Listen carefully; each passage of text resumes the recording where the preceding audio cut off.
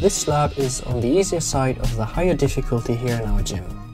The footholds are fairly delicate, but the crimps are good enough to build a lot of tension on them, which allowed me to move into the Gaston statically.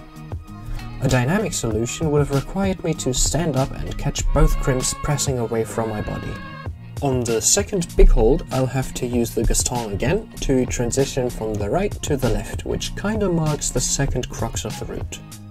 Next up is the move to the third big slopey hold. I was a little scared to commit with these bad footholds under me, as you might be able to see in my expression, but I reminded myself to stay focused and I just went for it.